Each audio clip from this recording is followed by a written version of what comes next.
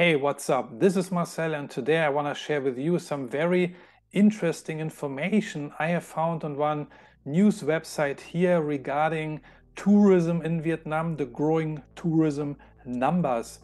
I am currently in Nha Trang, and I unfortunately cannot confirm that as far as Western tourism is concerned, that these numbers are growing. We have a strong domestic market. As I'm speaking right now, there is this the Vietnam national holiday, public holidays now going on. So the city is again full of domestic travelers, but for international tourism, it is quite low. But anyway, I want to share the screen now and show you some very interesting articles from vietnamexpress.net. So the first article from August 30 says, foreign visitor number increases by 38% in August, which is a very positive number. The number of foreign visitors in August increased by 38% from the previous month to 486,000 as the tourism industry continued to recover.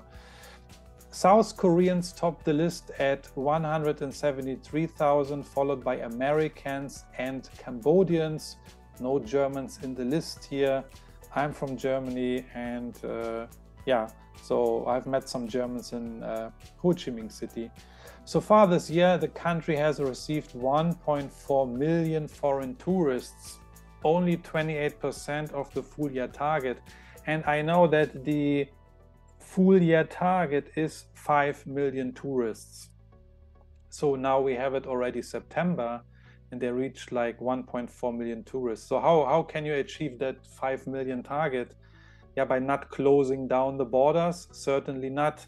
You have to keep the borders open unconditionally, and you also have to loosen the visa policy, in my opinion. Then it goes on to say, with the numbers still not meeting expectations, the administration, and I'm referring here to the Vietnam National Administration of Tourism, the Vietnam National Administration of Tourism is urging the government to consider expanding the list of eligible countries for visa waiver and doubling visa-free stays for tourists from Western European countries to 30 days. So yes, there's a visa waiver program, and most of the European countries, including Germany, are included in this program. It says that you can arrive in Vietnam and enter Vietnam without a visa whatsoever. Yeah, this visa waiver program is for 15 days. So for 15 days, you can be in Vietnam without any visa. Now they're asking to extend it to 30 days. It makes sense to me. And also they want to include more countries. Yeah, why not? It now issues 30-day single-entry visas online to people from 80 countries and territories, including Australia, India, UK, and US. Yes, and that is the issue at the moment. I want to be honest. Of course, on one hand, I am happy and grateful that Vietnam opened its borders unconditionally. You can just travel here, you can enter without any restrictions whatsoever. Okay, this is a good thing. And the 30-day single entry visa application procedure is also very easy. I've done it twice now. I have one visa run behind me. The application procedure is really simple. It costs $25 US, yes, but it takes 3 to 4 business days. And I think the authorities, they're doing a great job. But let's look through some comments here from some readers. This person says, 30 days is not enough. Bring back 90-day visas and I'll come back and spend my money there. Even better, just copy exactly how the Philippines does visas and I will retire there and spend my life savings. So I don't know how the Philippines are doing it. Maybe some of you have more information about it. And this person also looks to me as if he is or she a retiree or is at least interested to retire here in Vietnam. I am not retiring yet, and I'm not considering now to retire in Vietnam because this is not on my radar yet, this issue. So let's go to the next article here.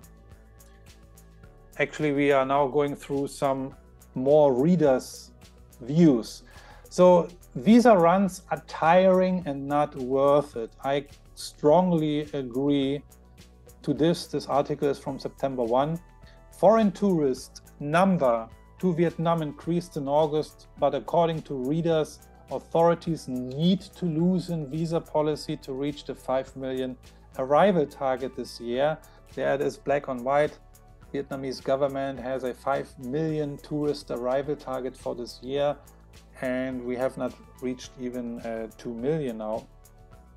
There's one comment here. I have already been in and out of the country 5 times. The last time was at the end of August, and it will be the last time forever because I'm tired of having to spend a lot of money every month on flights to Bangkok, hotels, new visas, and at the end of September I'm going back to my country, and the next destination will certainly not be Vietnam. So you can clearly see this person is frustrated, and I can relate to that. I did my first visa run just a couple of weeks ago, and yes, and even you're just flying to Bangkok, which is very close. It's a 90-minute flight basically from here, from Nha Trang. It does cost money, and even you stay 1 or 2 nights, it does cost money, the hotel, the new visa fee, 25 bucks and this and that, you know, it's adding up, and then you spending more money. There's another comment here. It gives the impression that Vietnam is no longer interested in international tourism. Otherwise, one would have already learned from the successful neighboring countries and changed the visa regulations accordingly. I feel sorry for the many people who live from international tourism. For example, those who have also bought houses with bank loans in order to rent them out as holiday apartments to tourists. Since April 2020, they no longer have any income. Thousands of such apartments are empty in Nha Trang. So this gentleman is in Nha Trang, or was in Nha Trang. I'm also in Nha Trang here, and let me address this comment. So clearly he is frustrated, and he is saying that Vietnam is seemingly no longer interested in international tourism. I don't think so. I think this gentleman wants to put a little bit the pressure here on some people, which is okay. But you also have to consider now, after 2 years of big trouble, Vietnam has now unconditionally opened its borders. It was the first country in Southeast Asia, and if I'm not mistaken, even in entire Asia, which opened up unconditionally, yeah, with no conditions, with no restrictions.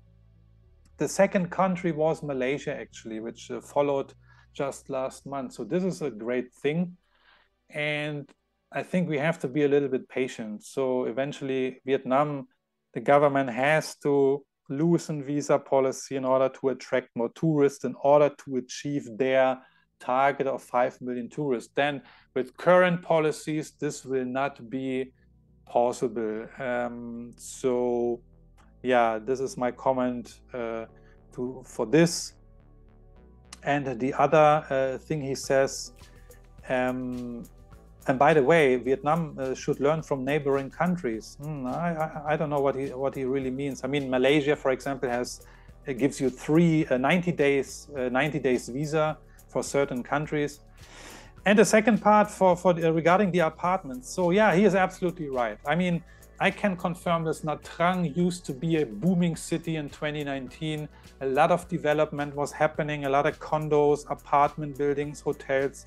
The city was really rushing. It was basically, you know, if you invested in Nha Trang up until 2019, I think you were on the right track. The city was basically printing money, right? The big problem here is that the main market are the Russians and the Chinese, and Korea, yes, as well. But the Russians and the Chinese, they are not coming because of the political situation at the moment. And so one big chunk, the major chunk, Chinese and Russian market is not there.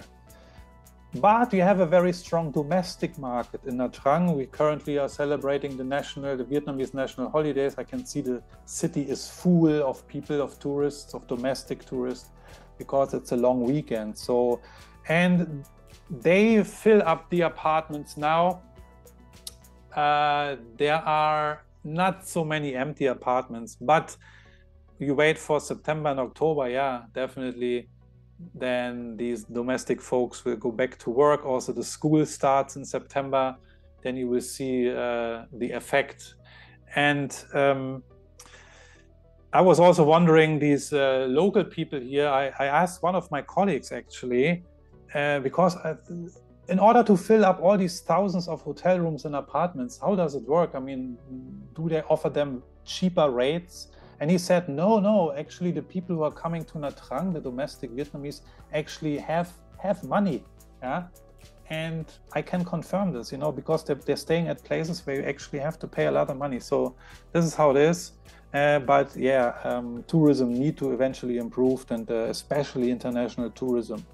The next comment, please Vietnam revert back to 90-day visa. The 30-day e-visa is a complete waste of time. I can manage to see most of my friends on Cat Ba, but it doesn't allow me much else to do. So Sapa, Hagyang, or Hazyang, I don't know how to pronounce the loop and the drive back to Hanoi will have to wait. Looks like Malaysia again and Vietnam lost. Yeah, again another comment.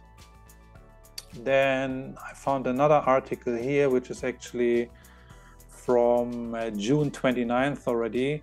Foreign tourist number in H1 recovers to 7% of pre-pandemic levels. H1 refers to the first half of 2022. And so I missed my highlights. I highlighted a few things here, but now it's not there anymore. So I have to try to remember. Yeah, here, now it's coming. So Vietnam received 602,000 foreign arrivals in the first half of this year, around 7% of pre-pandemic levels in 2019. So this article is 2 months old. So at the time it was only 7%. We can clearly see the lagging behind. However, the government currently only issues 1 month single entry visa to visitors from other countries and has not resumed issuing 3 months visas as before. Travel firms complained unfriendly visa policies are still the biggest barrier for Vietnam's tourism recovery. I agree. Vietnam targets 5 million foreign tourists this year, around 30% of the foreign arrivals in 2019. That's an interesting number. So even they target 5 million tourists for this year, and we are far away from that. The 5 million only actually were 30% of the arrivals, the entire arrivals in 2019. So that makes it about 15 million arrivals in 2019. So Vietnam is very far away from that number, obviously. And the last article I want to share here is from Saigon, just recently posted. Saigon tourist hotspots begin to sizzle again. And I'm waiting for my highlights. Yeah, so this article actually basically is reporting about the situation in Saigon, that many tourists are coming back, and they're interviewing also some foreign folks. There are so many stalls selling clothing, footwear, jewelry, and souvenirs, and we spent more than an hour exploring it. One tourist is saying, Vietnamese cuisine is nice. We have tried noodle soups and sweet soups. And yeah, so, and there's another Vietnamese bar manager here who says that her business situation has seen positive signs, though the number of foreign tourists is only about 50% of previous levels. It looks like a dream, and I believe all the difficulties are in the past. I hope the city's tourism industry will recover quickly, and many foreign tourists will come to the city in the near future. This lady said, yeah, she is, of course, hoping also this is what the country needs. At the moment, everything looks very promising. There are a few more comments here. I want to read it. So one comment is, you need to open your visa program back to pre-COVID levels if you want the tourists to come. Summer vacation is over next month. So if you want to stay in the hunt for your goal of 3.5, actually this person means 5 million tourists, open up, because all the retirees want to start their plans now. No visa, no tourists. So I'm not sure about these retirees. I have no information about people who want to retire here. I have no figure, no number, but I'm pretty sure that Vietnam is a destination for retirees in the future. And remember, the headline of this article was Saigon tourist hotspots begin to sizzle again. And here's a very funny comment actually. Sizzle. The current visa system will make sure it will not sizzle. It won't even get lukewarm. Yeah. So we see there are a lot of comments regarding this visa issue, and I'm actually happy to see them because I'm in the same boat and I can confirm this. This is just uncomfortable and inconvenient. 30 days sounds a lot, but if you want to travel Vietnam, if you want to really explore Vietnam, 30 days is never enough. You should at least spend 3 months in the country, if not longer, if not even 6 months. And if you get 90 days, then this is much more convenient. It's more cost effective. So I can relate to these comments, and I think the pressure is on. Give the Vietnamese government some time. I think they will eventually loosen the visa policy. In Malaysia, for example, me as a German passport holder, when I enter Malaysia, I get 90 days right away, which is very convenient. Thailand is only issuing 30 days. Yeah, so not all the countries have a relaxed entry visa policy. Of course, I'm a European. The German passport is very strong. It's relatively easy for me to travel. Anyway, long story short, so I think these news are very promising. The tourism is growing. This is what we want as travelers, but also this is what the local business people, the local folks need who are running their businesses here. And we could also see that the Vietnamese government has a target, which is really good. And you only can achieve that target at 5 million tourists by the end of this year if you keep the borders open, if you have no restrictions in place, and everything is kind of unconditionally, like it was in up until 2019. I think Vietnam has great potential to even top these 5 million. As we learned in 2019, Vietnam reached 15 million arrivals, which is, I think, a good number compared to Thailand. I know the number in Thailand was 40 million people in 2019. They had 40 million tourist arrivals in Thailand in 2019. That was also a new record for the country. So Vietnam was at 15 million, Thailand was at 14 million. But Thailand is a much more popular tourist destination. We all know that for many decades now. But Vietnam has been growing consistently for the past, I would say, 15 to 20 years, and especially the tourism sector with new hotels and everything, new resort hotels and business hotels. They have been growing since the past 10 years, I would say, especially on the coastline in central Vietnam.